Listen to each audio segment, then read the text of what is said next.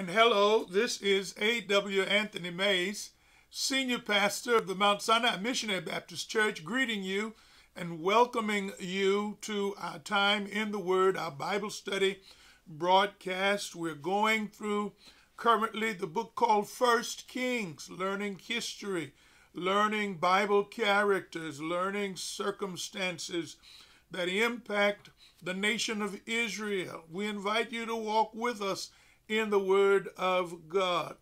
We invite you to worship with us. We are doing in-person worship at the Mount Sinai Baptist Church. We believe we're able to do that safely as we continue to practice CDC guidelines. We wear the facial mask. We do social distancing. We encourage frequent hand washing. We also do temperature reading and screening upon entrance into the building. All of these tactics and that practice has made it so that we've been safely able to gather for in-person worship, and you are welcome to come and join us 11 o'clock on Sunday mornings in the sanctuary, and Wednesday evenings you also have an invitation, midweek worship, 7 p.m. Our church address is 8500 Cameron Road. We're located on the north side of the city of Austin. Very convenient that you might discover where we are and come and join the people of God in the worship of God. We invite you to discover us on the internet, www.themount.net is our church website. Much information is available for you there to learn of our ministries, to learn of our schedules, to learn of ministry opportunities, history of the church, persons who share as a part of our staff. So much information available that you're welcome to just browse the information. And we invite you also to take advantage that you might email Pastor Mays. We have an email address that is designated that if you want to communicate with us, if you want to write concerning questions, Bible study, we'd be very happy to respond back to your email. And that email is PastorAWMays. That's Pastor A.W. Mays at themount.net. Love to hear from you. Would respond back as quickly as possible to communicate with you in that way. We're in Bible study. I love Bible study. Bible study is a time where we come unto the Lord seeking greater knowledge, greater power, greater understanding of our God and of His Word. We accomplish that through three-step strategy for Bible study.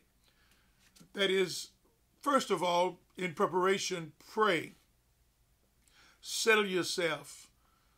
Quickly but sincerely ask God to open your eyes, to give you understanding, to grant unto you wisdom, that you might be able to understand and receive according to His Word. And we ask that the first step is reading.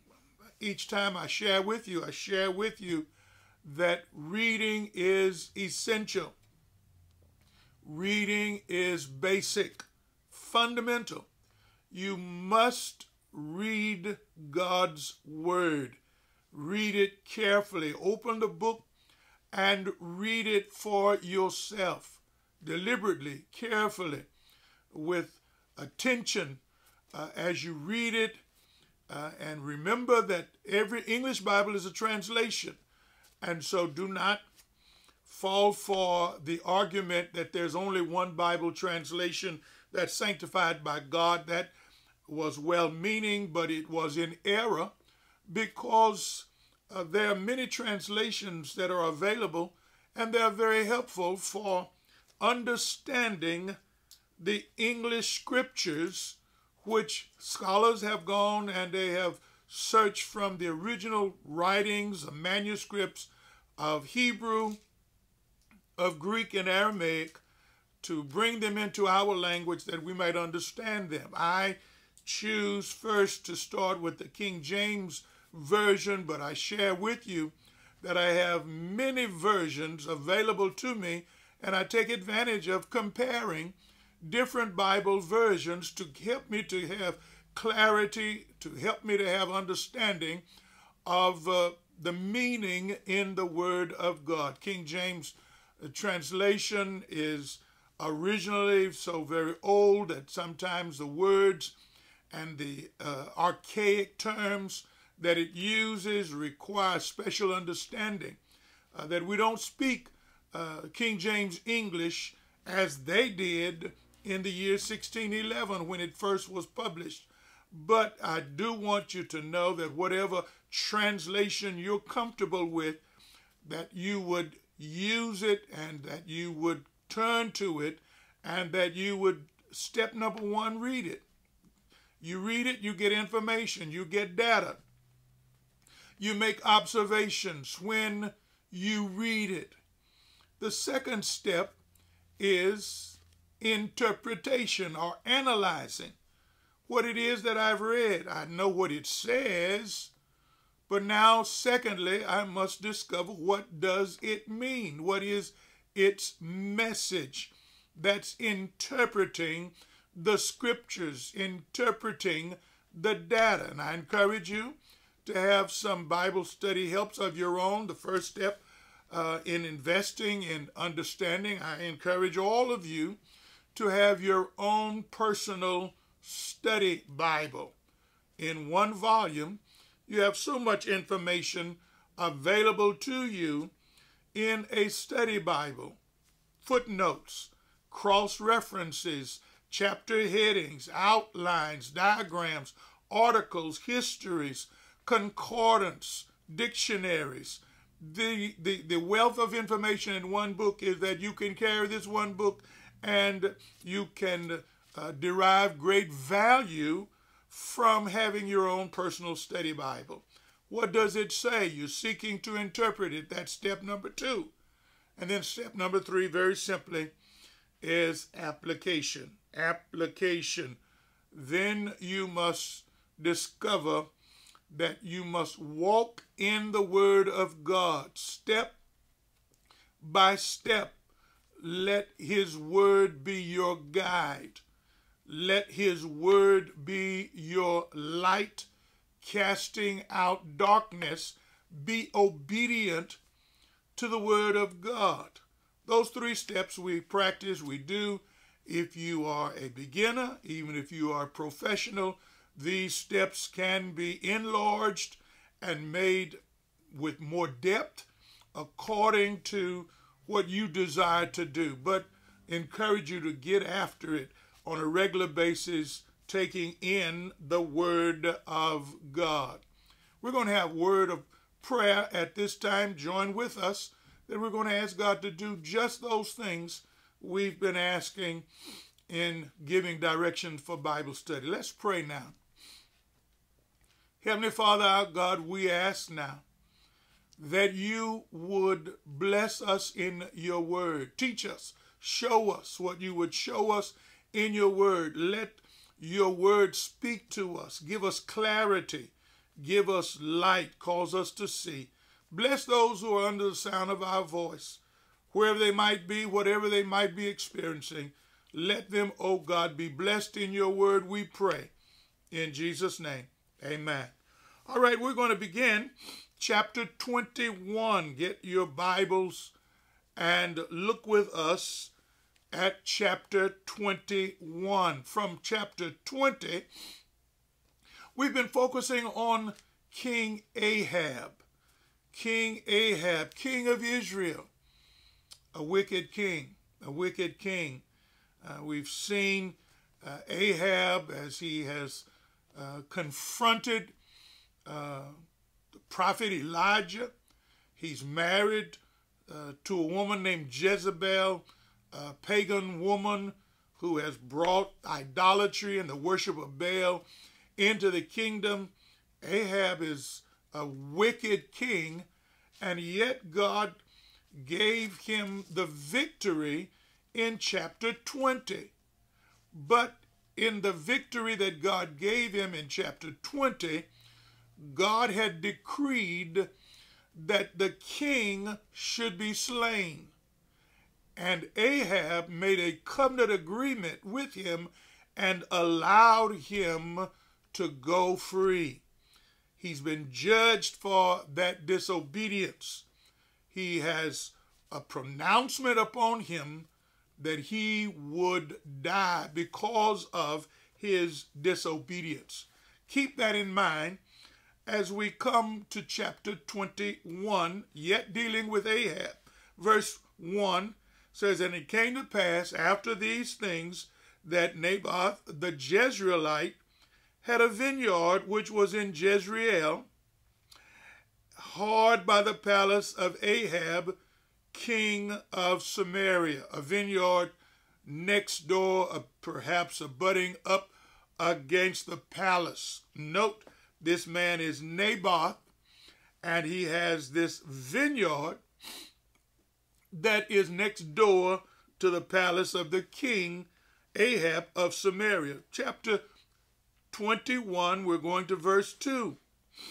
"And Ahab spake unto Naboth, saying, Give me thy vineyard, that I may have it for a garden of herbs, because it is near unto my house, and I will give thee for it a better vineyard than it.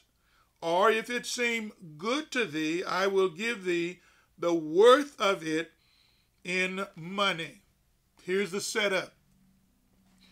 King Ahab sees this next door vineyard belonging to Naboth, and he wants it. He wants to have a garden of herbs for himself.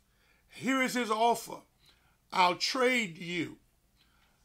You give me this vineyard, and I will trade you a better vineyard at another location." And secondly, the offer is, if you do not want to trade, then I will give you the value of this vineyard in money. I'll just buy it outright. You sell it to me, and I will purchase it.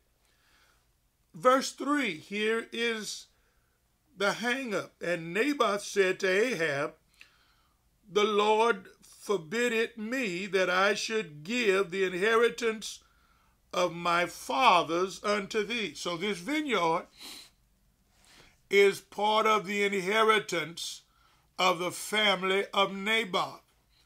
Jewish law, the nation of Israel, understood that the inheritance must not pass away from the family. And this is what Naboth is standing on, that he cannot sell, he cannot trade away the family inheritance. He's standing on the law. He's standing on the principles that have been laid out by God. Verse 4, we learn something about Ahab. "And Ahab came into his house heavy and displeased because of the word which Naboth the Jezreelite had spoken to him. For he had said, I will not give thee the inheritance of my fathers. And he laid him down upon his bed and turned away his face and would eat no bread." He is sulking. He is in a state of gloom and despair because he wanted something and he's been denied it. He wants something, he feels that he ought to have it, and he has had to face a very firm no. Naboth said, I can't do it. He's not saying I don't want to do it. He's saying it is forbidden for me to do it. It would be a sin for me to disregard the laws that have been established by God concerning inheritance. And what does Ahab do? He goes to the palace and he pouts. He's displeased. Some people can't handle a no. Some people just feel like it ought to be yes. Some people feel like everything has its price, that it is only when they run into a wall of disagreement and difficulty of obtaining what they want that many times they simply cannot handle it. So he's refusing to eat. He's being like a child in the sense of throwing a tantrum. Verse 5, but Jezebel, his wife, came to him and said unto him, why is thy spirit so sad that thou eatest no bread? What's wrong with you? Why are you in such a mood? Why are you so gloomy that you have no joy? Verse 6, and he said unto her, because I spake unto Naboth the Jezreelite, and said unto him, give me thy vineyard for money, or else, if it please thee, I will give thee another vineyard for it. And he answered and said, I will not give thee my vineyard. That's the reason I am depressed. That's the reason why I'm in this valley, why there's this cloud over me, is because I wanted something and I was not allowed to have it. Jezebel, verse 7, his wife said unto him, dost thou now govern the kingdom of Israel? Don't you know what power you have? Don't you know you rule over this land? She says, arise, that is, get up, eat bread, and let thine heart be merry. I'm going to fix it. That's what she says in verse 7. I will give thee the vineyard of Naboth the Jezreelite. I'm going to fix, if that's what you want, you are the man with power, absolute, and I want you to get up off your couch. I want you to eat, and I want your heart to be merry, because what you want, I'm going to get it for you. Verse 8, so she wrote letters in Ahab's name under his authority and sealed them with his seal. So the letters that she's writing as if they are coming from Ahab with all of his authority, and they look authentic because she uses the seal. She sent the letters unto the elders and to the nobles that were in the city dwelling with Naboth. Verse 9, she wrote in the letters saying, proclaim a fast and set Naboth on high among the people. Call for a time of fasting and center this Naboth in the middle of this. Verse 10, the further directions in this letter, and set 2 men, sons of Belial, that is, crooked, evil, wicked men, devilish men, before him to bear witness against him, saying, thou didst blaspheme God and the king, and then carry him out and stone him that he may die. Get 2, because the biblical principle is in the mouth of 2, the truth is established. But these men are of character and of the sort, they don't care about the truth, but they agree together. And look at what they charge against Naboth, that he committed the supreme crime of blaspheming God and blaspheming the king. All terrible sins. Of course, Naboth is innocent, but he's got these 2 witnesses that are claiming that he has done so. Verse 11, and the men of his city, even the elders and the nobles who were the inhabitants in his city, did as Jezebel had sent unto them, and as it was written in the letters which she had sent unto them. So they carried it out.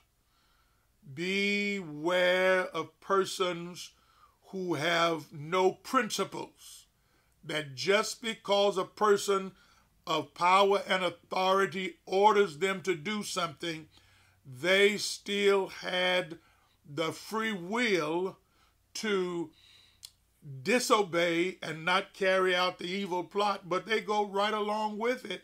They carry it out very quickly. So here is the carrying out. Verse 12, they proclaimed a fast and set Naboth on high among the people. And there came in 2 men, children of Belial, and sat before him. And the men of Belial witnessed against him, even against Naboth, in the presence of the people, saying, Naboth did blaspheme God and the king.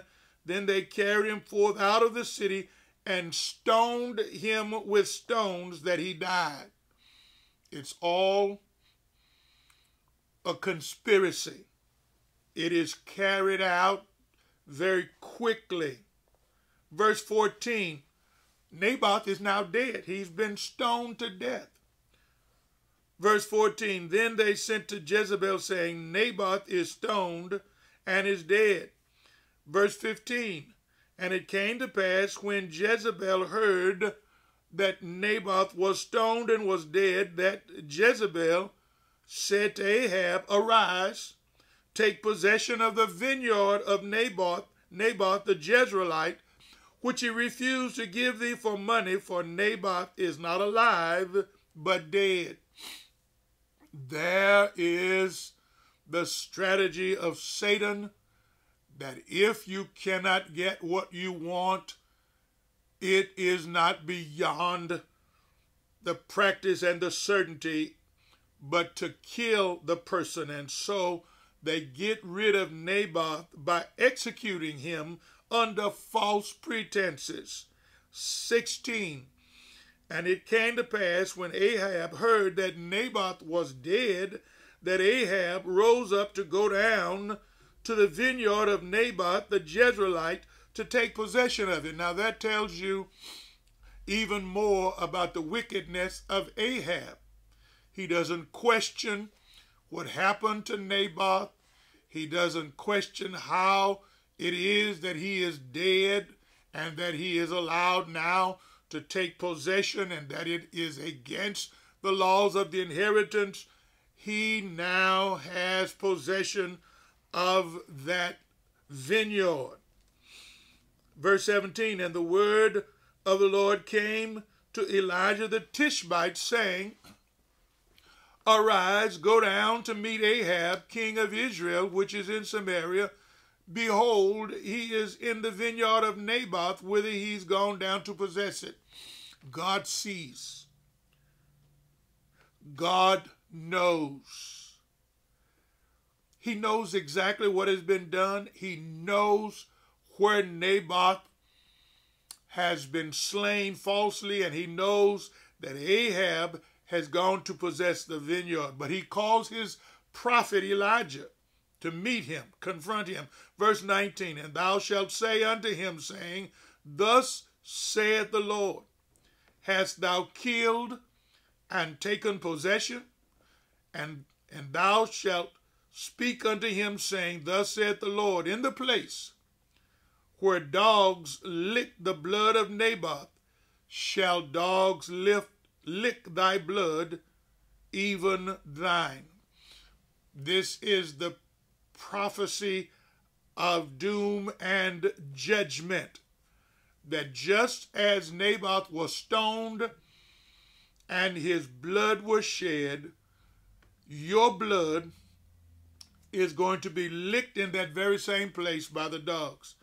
And Ahab said to Elijah, hast thou found me, O mine enemy? Remember the clash. He still thought that Elijah was his enemy. Elijah is the prophet of God.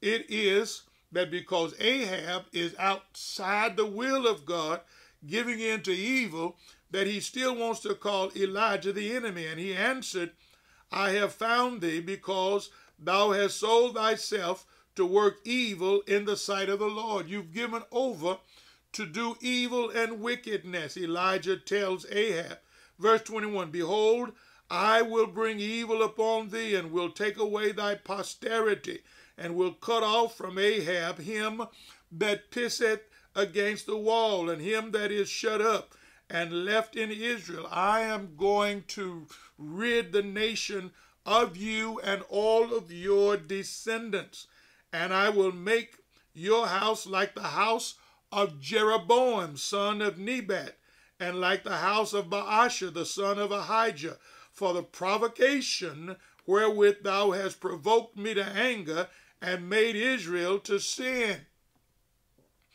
I want you to know that you've brought down upon yourself the same absolute judgment and punishment of kings before you, because you sold yourself to wickedness. Verse 23, and of Jezebel also spake the Lord, saying, the dogs shall eat Jezebel by the wall of Jezreel.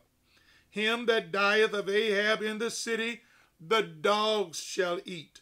And him that dieth in the field shall the fowls of the air eat. But there was none like unto Ahab, which did sell himself to work wickedness in the sight of the Lord, whom Jezebel his wife stirred up. He was influenced, he was inspired, he was led by his wicked wife Jezebel, and he became the pinnacle of evil. And he did very abominably in following idols, according to all things as did the Ammonites, whom the Lord cast out before the children of Israel. And, listen at verse 27, and it came to pass, when Ahab heard those words, that he rent his clothes, and put sackcloth upon his flesh, and fasted, and lay in sackcloth, and went softly. He's trying to repent. He's trying to show sorrow. And the word of the Lord came to Elijah the Tishbite, saying, seest thou how Ahab humbleth himself before me? Because he humbleth himself before me, I will not bring the evil in his days, but in his son's days will I bring the evil upon his house. And so that's chapter 21. Ahab has judgment upon him, but because he humbled himself, perhaps sincerely and genuinely, the Lord held back the judgment of evil past his mortal days. So that concludes all of chapter 21. And when we come together again, we will look beginning at chapter 22. This is a chapter where a man wanted something so badly, he was willing to do anything to have it. Be careful of wanting anything so badly that you're willing to break any rule, any law, in order to possess it. It cost Ahab his kingdom. Any questions, share with us. But until next time, this is A.W. Anthony Mays bidding you God's peace.